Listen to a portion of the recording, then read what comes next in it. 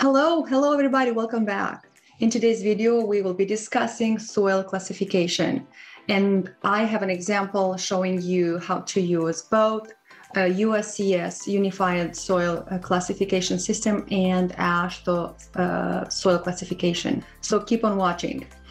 As always, I want to remind those of you who have an engineering degree from outside of the United States, if you are trying to evaluate your education in this country, I have put together a PDF guide with instructions, step-by-step instructions on how to do that. So please click the link below and you'll be able to download it for free. Now let's move on with our example. The table on the left shows sieve analysis data from a soil sample, total mass 200 grams. The table on the right shows data derived from the raw data. What is the soil classification using A, Uscs, and B, AASHTO guidelines? So let's start first by analyzing the soil using Uscs.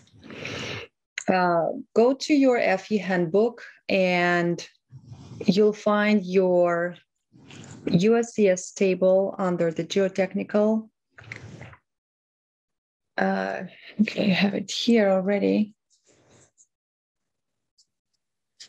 So you'll find it, let me go all the way up to the,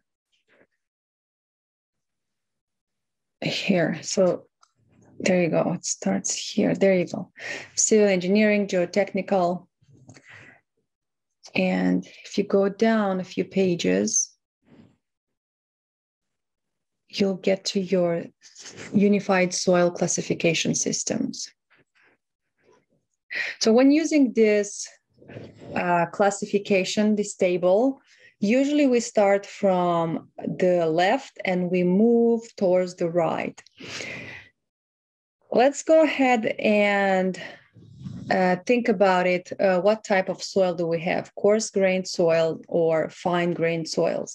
In order for this soil to be coarse-grained soil, we have to have more than 50% retained on number 200 sieve. I want to add that number 200, it's also referred to as the fines. So let's see in our soils how much is passing on the number 200 sieve. We have here, we're given the percentage of passing, and we're looking for the number 200, and we have 9.5% passing. Let's go back here. That means that if only 9.5% passes through the number 200 sieve, that means that our soil is a coarse-grained soil.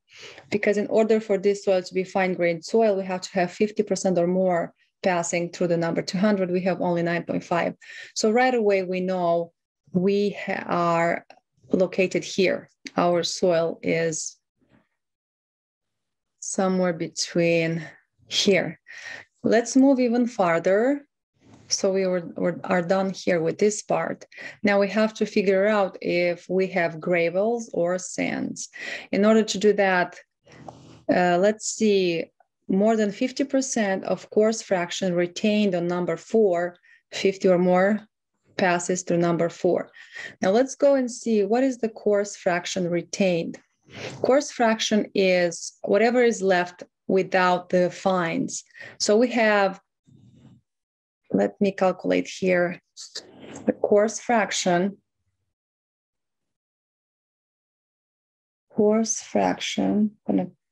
equals to 100 minus fines, which is 9.5, equals to 90.5%.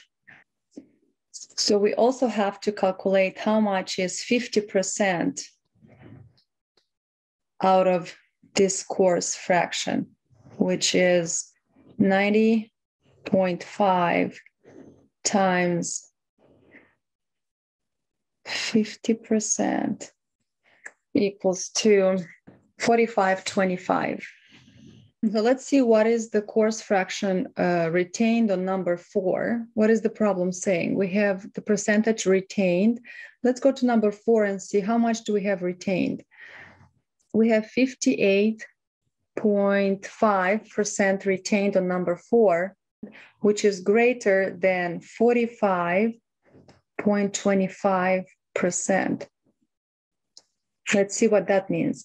If we have greater, more than 50% of coarse fraction retained on number 4, and this is 50% passes. So we have more than 50% retained on number 4, meaning our soils are going to be, we're now narrowing down even more. Now we're going to have clean gravels or gravels with fines.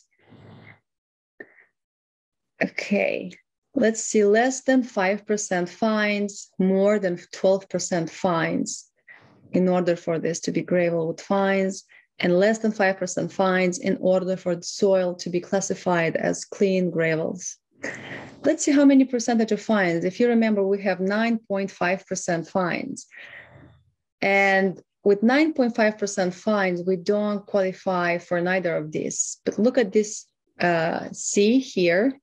Let's see what the C means. C means gravels with 5 to 12 fines require dual symbol. So our soil eventually has to be one of these 4. Now let's move forward and see further. We have to calculate the coefficient of uniformity and coefficient of curvature to be able to do to classify further. So let's calculate for that. Coefficient of uniformity equals to, let's go back and get the formula. D60 over D10, so D60 over D10 equals, and coefficient of curvature equals to D30 squared over D60 times D10. Let's see, I believe I got it right, yes.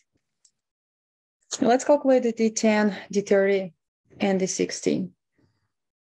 So D10 is the percentage passing that it's closest to 10.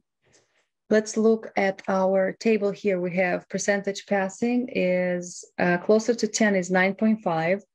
So D10 is going to be between 9.5 and 21.5, which is going to be between 240. And the grain size is 0.075. So my grain size is 0.075 and less than 0.425. But we know that it's very close to 0.075 because we have 9.5. So my grain size, I will say that is 0.08.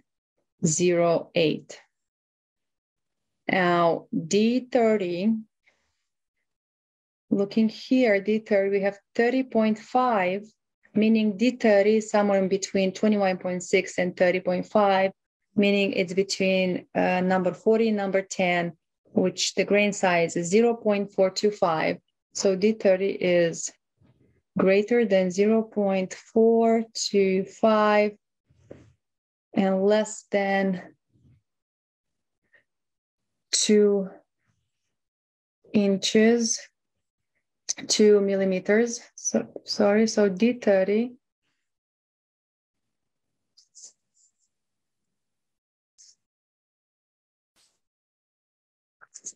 so D30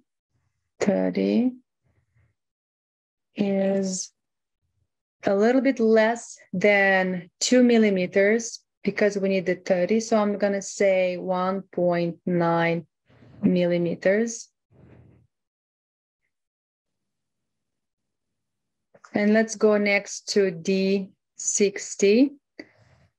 Let's see the percentage passing. The closest is 60.5, meaning that 60 is in between 41.5 and 60.5, meaning in between number 4.5 an inch. So 4.75 millimeters and 12.5 millimeters. So D60 is less or equal to 0.475 and less than 12.5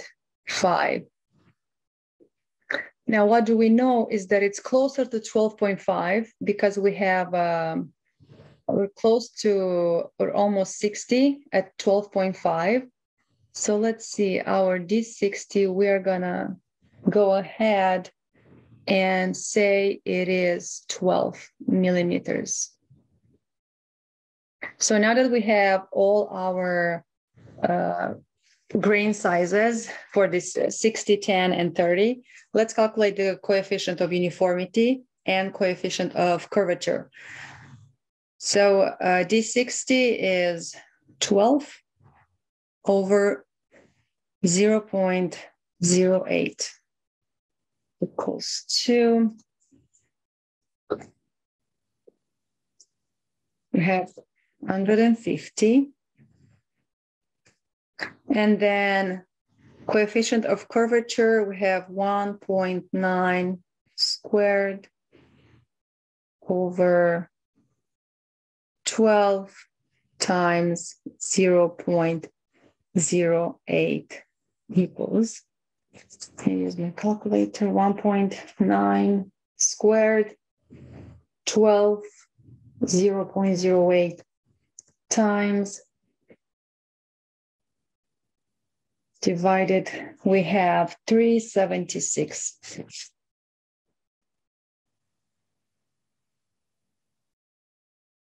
So let's go with these values to the classification table and make some decision there. So coefficient of uniformity, as we calculated, is 150, and coefficient of curvature 3.76. Let's see here, what does it say? For this soil to be GW, the coefficient of uniformity has to be greater or equal than 4. And at the same time, coefficient of curvature has to be greater than 1 and less than 3. So coefficient of uniformity, we do have it greater than 4. We have it as 150, but coefficient of curvature is greater than 3. So this, it's not GW. Let's move farther. For GP, coefficient of uniformity has to be less than 4, or coefficient of curvature has to be less than 1 or greater than 3. So in order for this soil to be GP, at least one of these condition has to be true. And as I'm looking at this one, we know coefficient of uniformity, we got it as 150. But then let's see farther, coefficient of curvature less than 1, we have it at 376 and greater than 3. So this is the one that applies. Our coefficient of curvature, it is greater than 3, is 376, meaning that our soil is GP. In order for us to find out if this soil is either GPGM or GPGC, as specified here, we would need further information about the plasticity characteristics of the soil. So for now, we're going to stop here. Now let's go and to number B. The problem asks us to classify the soil using the AASHTO guidelines. Let's go again back to our FE Handbook and go to the table, AASHTO table, which is right here. I'm going to do this. Perfect. Okay. Let's see, how do we use this table? So first we start here at the general classification and move to the right. So the way you use this table, you go from the top going to the bottom, right? Remember, and previously we went to the left, going to the right. Here we go from the top, moving downwards. So first we have to see if how many percentage of fines are passing. In our case, if you remember, we have 9.5% passing, 9.5% of fines passing. So we are going to be situated here because we have less than 35% passing. So we are going to be situated right here. We're going to have one of these soils. Now, what else are we given? We have this, we have to know how much, what is the percentage of number 10 passing, number 40, and number 200. We already know that number 200, we have 9.5 passing. Let's see number 40, how much do we have passing? Number 40, we have 21.5% passing. I'll write it down, 21.5%. And number 10, we have 30.5% passing. So now let's see. In order for this soil, less than 50% passing, and number 40, 21.5, is less than 30. Number 200, we have 9.5 passing, it's less than 15. And now I'm looking farther at this group here. I'm noticing that we don't have number 10 at all. So meaning it cannot be this group here. And if you look farther, none of them has. So this soil meets the criteria for A1A group. That's it for today, my friends. I hope you found this video helpful. If you did, don't forget to subscribe and give it a like, because this helps people like you find me. Keep on practicing the FE problems, and I will see you next week.